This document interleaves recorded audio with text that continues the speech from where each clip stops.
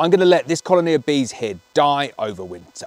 Now that sounds horrific, doesn't it? I'm actually gonna go out of my way to let this colony die. But it's not quite as straightforward as it sounds. So the problem that we've got with this colony here is that the queen has turned drone laying. She can't lay fertile eggs, she can only lay drones. There's going to be no more worker bees, no more bees that can go out and forage any honey, and it just means that the colony is going to dwindle away to nothing. Now I know that sounds harsh and you think, well, you're a beekeeper, why aren't you doing your very best to save that colony? And there are a few things that I could do to save this colony here. One, I could add a mated queen, but it's way too late for that. I don't have any spare mated queens, so if I was going to give them a mated queen, I'd have to steal it from another hive and then that other hive would die. The second thing I could do is I could take this frame here and I could shake out all of the bees and let them go into other hives nearby. And I do that on regular occasion. I go in, I'll find a colony that's got a drone laying queen, I'll shake them out in front of a strong hive and I'll let all of those worker bees go in. But I'm not doing that today, and I'm not doing that today for a very specific reason. This colony of bees has just gone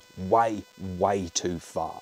There is no bringing it back. I can't add a mated queen, it's too late. I'm not going to shake them out because there is just not enough decent resource within this colony for me to give it to any other colony and make any difference. I've got incredibly old worker bees. I've got old drones, I've got new drones that are no good to any colony at this point in the year. But what I also have here is a huge amount of risk. And the risk here is that if I shake a colony like this in front of some strong colonies, all of the bees here are going to try and get in. Now, they might adopt some of the younger worker nurse bees, if there even are any in this colony, but those worker bees could also go into another colony and kill that queen. There is an element of risk there. So what I have to do at the end of the season when I'm analysing my drone laying colonies like this is there any value in there, and does the value outweigh the risk? If I've got a colony full to the brim with worker bees and they've just turned drone laying, I'll definitely shake them out in front of two strong colonies, and that way I'm using the value and I'm accepting the small risk. But with a colony that's failed as bad as this one here,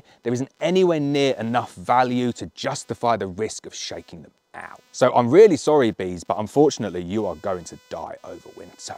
Now, I'm not going to do anything harsh. I'm not going to go and kill them. All I'm going to do is I'm just going to wait until it gets a little bit too cold, the bees stop flying, and then once those bees stop flying for the season, I'll just close that entrance disc over, seal the bees inside, wait for them to die, and then I'll clean everything up.